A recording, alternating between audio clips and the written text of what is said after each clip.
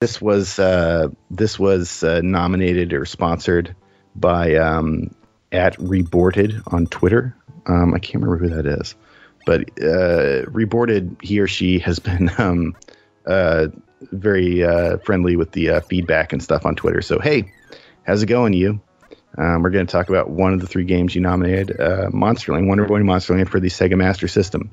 So looking at the list, I mean, I don't know. I feel like this belongs at least in the top half of the list. I don't know how you guys feel about this, but yeah, I'm generally agree. I'm looking at this list. Yeah, I mean, as one that we have covered on GC9X proper, well, one of the very first games we did, yeah, exactly. Like 8th or 7th.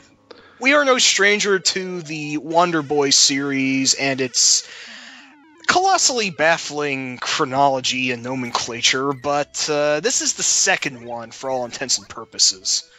Okay, so we have ranked here 22 games total. So that makes number 11, which would be Uniracers for the Super Nintendo. So we say it's better than Uniracers, right? Yeah, I would generally say so. More memorable in any case. Arguably, yeah. I'm going to bump it over. I'd say Unix is more unique, at least. It is, but is it a better game? I mean, that's the tough part. I think 3 against 1, it doesn't really matter. So, well, yeah, I'm going to bump it up. Yeah, I mean, I'd bump it up over Uniracers. Yeah, I mean, you can. We have different tests here. So, one test for a game is if you say like, if you could pick one of the 2 games, and the one you picked you could keep playing, and the other one you would never get to play again for the rest of your life, which would it be? And for me, like, it's no question. Like, I'd play Monsterland any day. I love Uniracers. It's a cool game, but I don't think I mean, if somebody said you could never play this again, I'd be okay with it. Well, I don't even know if I've played Uniracer, so yeah, that's not a hard choice to make, really. Oh, yeah. I mean, it's a cool game, but it's not... I mean, for one thing, like, by not playing Uniracers, that doesn't mean I couldn't play, like, Motocross Maniacs or something like that. That's basically the same.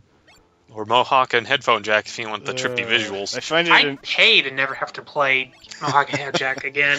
I find it amusing we've talked more about Uniracers and Monsterland itself, but I guess we don't have to talk much about Monsterland since we already have an episode on it. That's right, true. I mean, spoken for. So let's consult the list again. Let's go up here. Is it UN Squadron, Snatcher, G.I. Joe for NES? Like, is it in that range? I would place it below all of those games you mentioned because I feel that later games, namely the Dragon's Trap and Monster World 4, outclass Monsterland. I mean, Monsterland was very good for its time, but it's kind of rough around the edges. It's got lots of... But those aren't really... I mean, those aren't really on the list yet. Nobody's nominated any of those games, so... So we can't really objectively measure it. I mean, you can consider whether it's like... But you don't have to consider it in a vacuum. Like, you don't have to consider it, like, without, like, pretending like Monster World 4 and Dragon's Trap and stuff don't exist. But... Like, for example, like Super Mario Land is ranked at number 5 right now. And we all know that's not the best, like, 2D Mario game, but it is pretty damn good. So, like, for what it is. So I think, like, you can, knowing that it's not it's not even the originator of what it is. Hey, I made a diagram of, like, things to consider.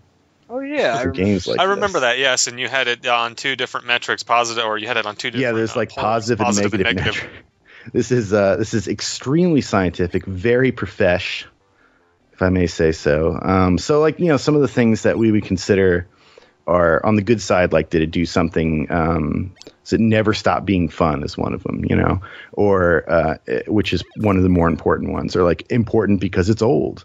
Or important because, or good because Xerxes played it when he was a kid. That's me. Simple but deep gameplay mechanic, et cetera, et cetera. And then some of the bad things would be like monster collecting. Don't like that. Or open world that's not worth exploring. which describes a depressingly huge amount of games, or that it ruins something forever. That's another big knock against something.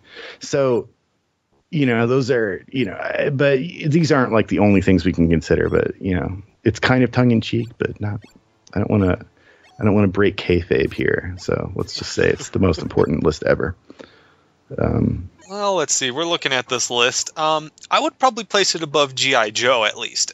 G.I. Joe's an okay game. It's based on, famous license, but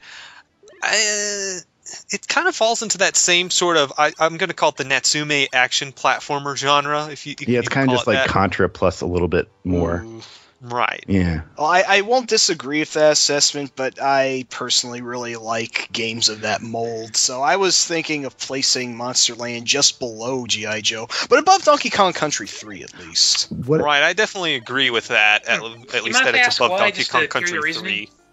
Yeah. Oh, why? Reasoning? Yeah. So Tank is reasoning on that. I'm just curious. Why I like the Natsume action type games, or why you'd rank Donkey Kong Country below him? Just curious. Oh, DKC 3 is... No, well, once again, I'd have to evoke the other games. It's good on its own, but doesn't feel quite as fresh as the first two to me. Okay, I can work... Yeah. I'll accept that. I usually work with games by comparing them to other games. If Laser Time has Wiki Pares, I guess I'm Wiki Tenga? I don't know. Well, I guess one way to look at it is if we're comparing the two in terms of where they sit in their franchise, Monsterland definitely did a lot more than the original, not Adventure Island, Wonder Boy. Yeah, true.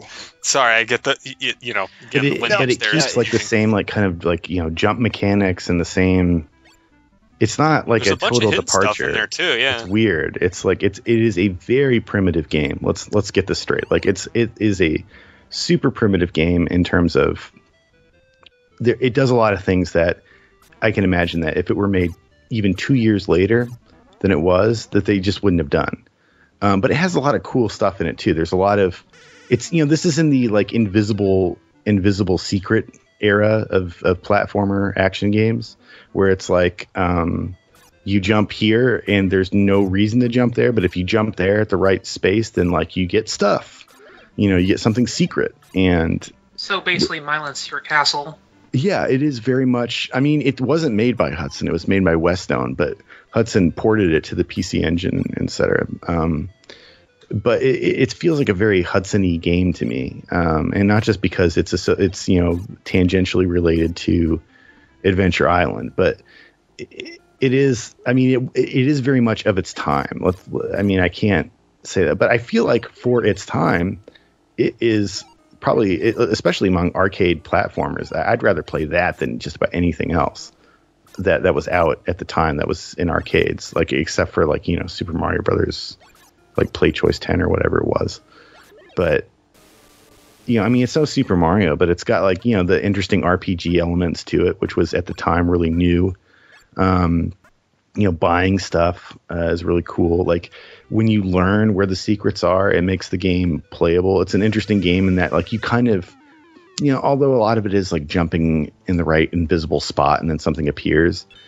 So looking at it that way, the franchises are somewhat comparable. Donkey Kong Country as a series is also built upon stuff being hidden, but this is like the third entry in a beloved franchise, and it wasn't very well received. Now, granted, I don't think I've played Donkey Kong Country 3. I can only base my opinion off of others, so I'm playing the game vicariously through others, but it doesn't seem that exceptional even compared to the other games in the franchise, whereas Monsterland kind of took the Wonder Boy franchise in a very interesting direction, one that it never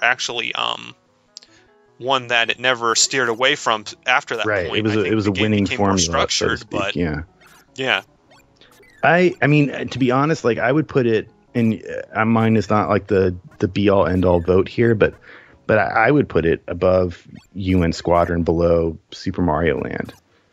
I mean, I'm even tempted to put it above Super Mario Land just because Super Mario Land is basically Super Mario Brothers on Game Boy. But I feel like I'd rather play in a lot. Like if I could only pick one of the two of them to play for the rest of, to play again, or even to bring on a 7-hour plane trip, I pick Super Mario Land. Okay. Yeah, thinking about it in that sense, yeah, I would probably put it above UN Squadron at least. Okay, so who disagrees? I'll meet you halfway. I'd place it between UN Squadron and Snatcher. Bobinator? Yeah, I guess that sounds right. I have no issues there. What, UN Squadron and Snatcher? Between those two? Or between Super Mario Land and UN Squadron. Do you know what? Actually, let's put it between Super Mario and UN Squadron. Okay, all right. Because it's a similar genre, just maybe not quite as good or as polished. Bobinator, right. You are a gamer after my own heart. Thank you so much. Okay. He's agreed with me on every single split so far. Have you noticed that? I mean, we're only on episode 2, but still. Okay, so that's it. Somebody has to be a tiebreaker. All right, I'll acquiesce to that, with the caveat that one really evil twin block elevator jump in the last level is bullshit. But that is horrible. Monsterland is great. That is horrible. Yeah, that is one bad thing about the game. But for the most part, the game is good, and it's not so impossible that it can't be done. Yeah, it's beatable. I mean, you can check it out on what is it, GC9X Home Video, our YouTube channel. Yeah, you can see a stream of you, Snarvu, 1cc'ing it by accident. Yeah, I don't know how that happened. It just all came together. It is a legend. I still think about My that. only 1cc to date, I believe, too. That's the sad part. It's just like serendipity. I don't know how it happened, but it did, and it's preserved forever. It's kind of like that time I threw a basketball all the way from the opposite end of the court, and it went in, but nobody saw it, and I can't prove that it happened. But you can prove that it happened. But I totally did that with the basketball, by the way. Totally. It's like when I S-ranked every level in Contra Shattered Soldier, but then that memory card got corrupted. It's like the time I finished Final Fantasy VIII and then forgot everything about Final Fantasy VIII, so I can't substantiate. I'd love to rank that one, but I'll before we get to them. That'll be an interesting. So. All right. Moving on. So right now, as of right now, we're putting Wonder Boy Monsterland for the Sega Master System right between Super Mario Land and UN Squadron, which makes it the sixth best? Yep. Yeah. Not that, I mean, we got to stop caring about like the actual number, but just saying where it is. So it's pretty high up there.